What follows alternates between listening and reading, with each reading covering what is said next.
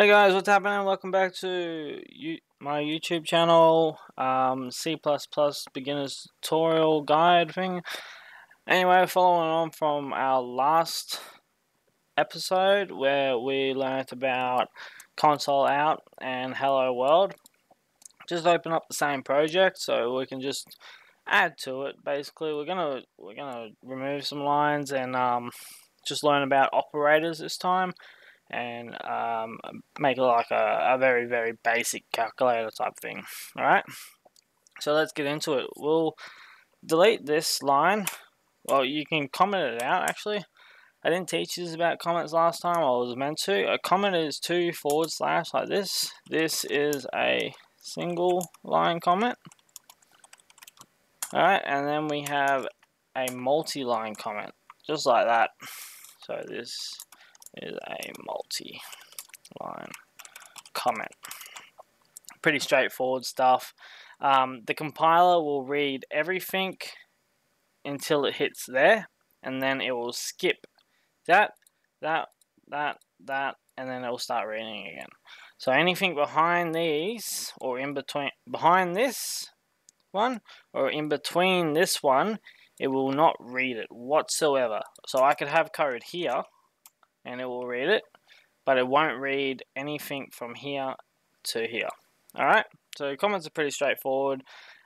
Love them, hate them. They're good, especially if you need to explain what you're doing. So, for example, I could just throw a comment here saying, this pauses the console window in Windows computers.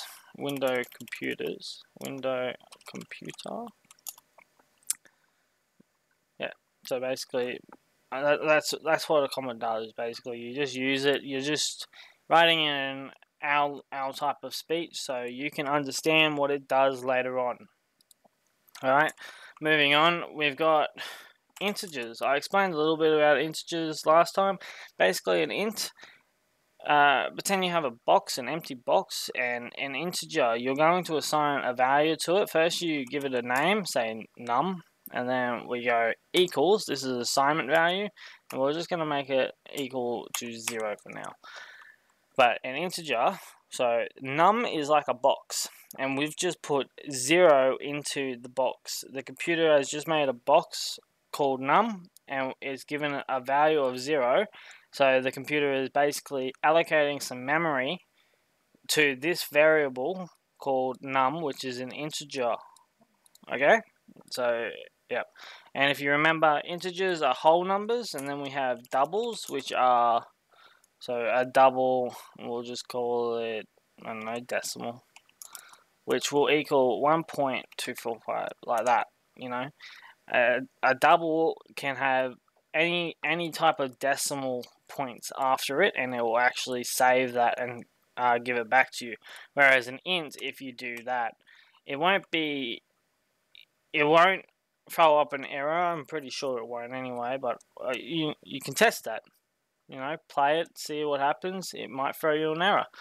I know that it will delete this, or it will store it in its buffer, which can cause an error. So it's best just to keep it as whole numbers, like 9 or like that. Alright, we'll just make it a 0. We'll delete the double. You can also have float though. Float is just like double, and it can have a decimal point, just like the double, but the float has a precision of 7. So point and then 7 digits after it is its precision level, whereas a double can have a precision of up to 15. So basically, with a float, as soon as you go past 7 decimal digits, it can start getting incorrect. Whereas the double, after 15 digits, it will start getting incorrect as well. So double is a lot more precise, and also doubles hold a lot more numbers.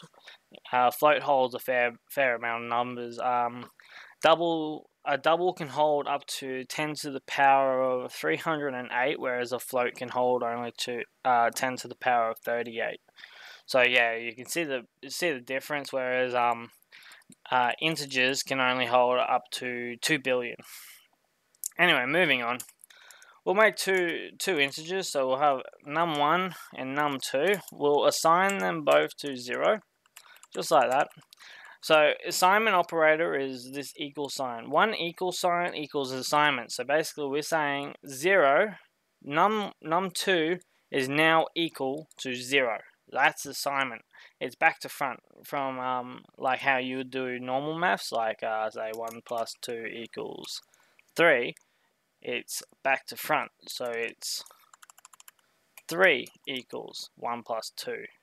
Alright, so pretend at first, when the computer starts reading it, it'll go int num1 equals 0.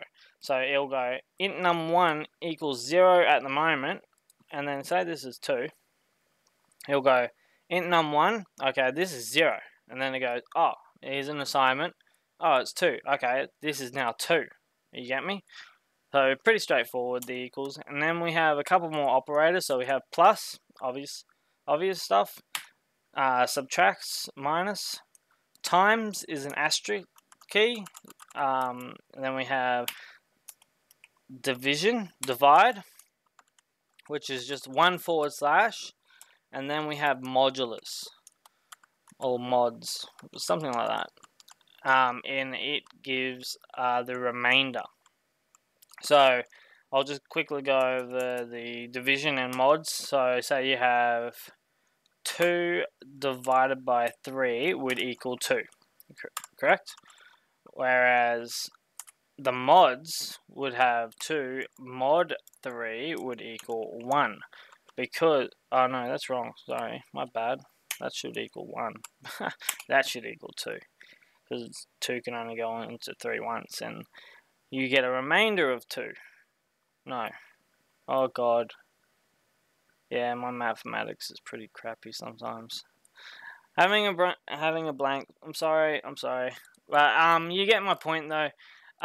Division gives you the actual what it goes into. It does not give you the remainder of whatever the remainder is.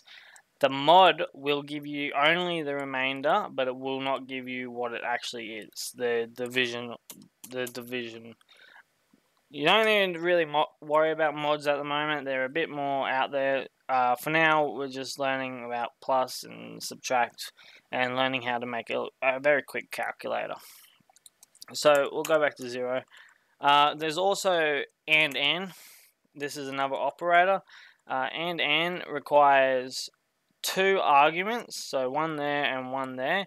And both arguments have to be true. If one is false and one is true, then it will be, the whole thing will be false. If both is false, it'll be false. If both are true, it'll be true. Alright. Then with or is the straight line up and down like this. One can be true and one can be false, and the whole argument will be true. If both are false, then the argument is false. If both are true, the argument is true. So, yeah, there's those.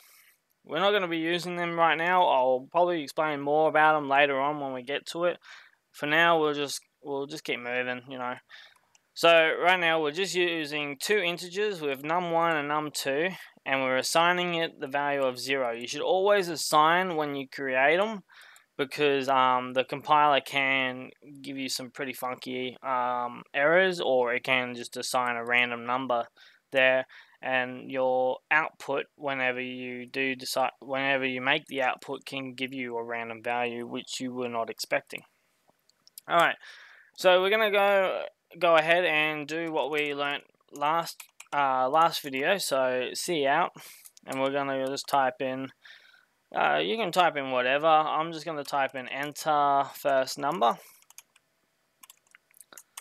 Alright, just like that. And then I might throw... No, I'll just do it like that. And now I'm going to get the user input for num1. So if you remember, it's just sin, and then the opposite of greater than equal signs to the cout, and then num1, just like that. easy stuff. And then we just do it again, and we go enter second number. Always put a space if you're not gonna end the line, or else it'll just cram up. I'll actually leave it like that just for demonstrational purposes. And then we just want to go num2. Alright. Alright, so that's set. So now what the console is going to do is it's going to ask for the first number. You are going to input the first number, and then it's going to ask for the second number, and then you're going to input the second number. And now we can make another int called total. Now with this one, you can just have it like that.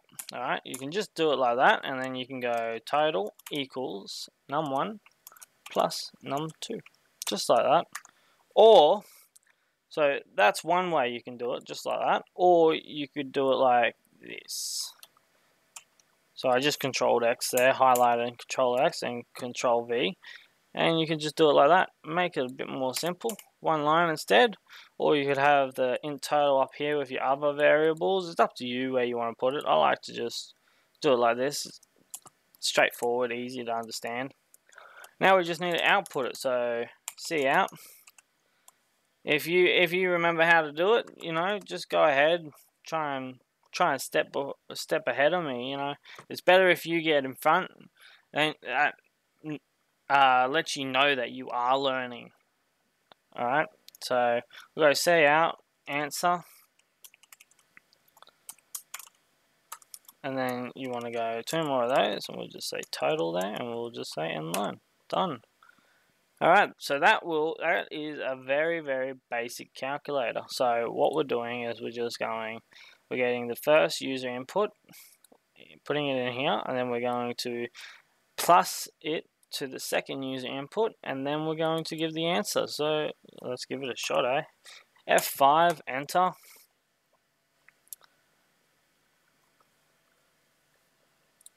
Why don't we just throw up a calculator here?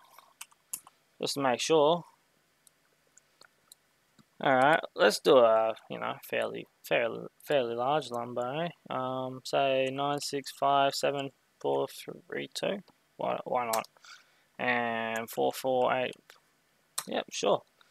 So what was that? 9657423. Holy shit, that looks bigger than what it actually is. No, that's it. Plus 48512. So is that right? 9,705,944. Look at that. The calculator works. Unless my Windows calculator is broken as well, but who knows? So that's basic operations. You can definitely expand this when we get into more tutorials where we're going to start talking about if and switch statements.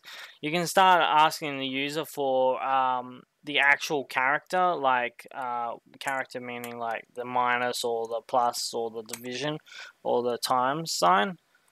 And once you get into those, you can start asking, oh, is it times? And then then the user will say times or plus or equals, and then the computer will just update it and go, alright, he wants to times these two values together instead of plussing them together. Alright, so fairly straightforward, fairly easy program, but it gets you more into a more practical type of program for you. You learn a bit more about integers and that, and also the continuing to build on that foundation that we started last video about cout and cin. Alright, next episode though, we're going to bring all this together and we're going to build a more practical program that you could actually use yourself. I made it. It's a money counter, very, very simple program. I made it for the tutorials anyway, and basically all it will do is it will ask you how many coins you have. Say I'm from Australia, so my currency is a lot different from Americans. I'm pretty sure Americans have pennies, dimes, and nickels, and all that type of stuff. I just have 5-cent pieces, 10 cent, 20 cent, 50 cent. or $2. So I'm gonna just do those. If you have a different currency, definitely follow along. I'll do a quick. I'll show you how to do different values. They're very straightforward, so you'll easily follow along.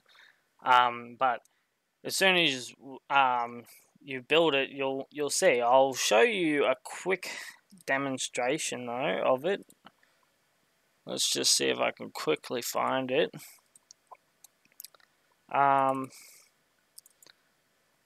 Just a very quick demonstration, nothing serious. Don't worry about all that. So yeah, like here we go. So I'm just gonna say I have 2, 5, 4, 8, and 10, and 2. So I have $19.40. You know, pretty easy, pretty straightforward. That's the next lesson though. So I hope you stick around and watch that. Well, awesome. Like, subscribe, and definitely leave a comment if you have any trouble whatsoever. Alright? Alright, have a good one. Bye.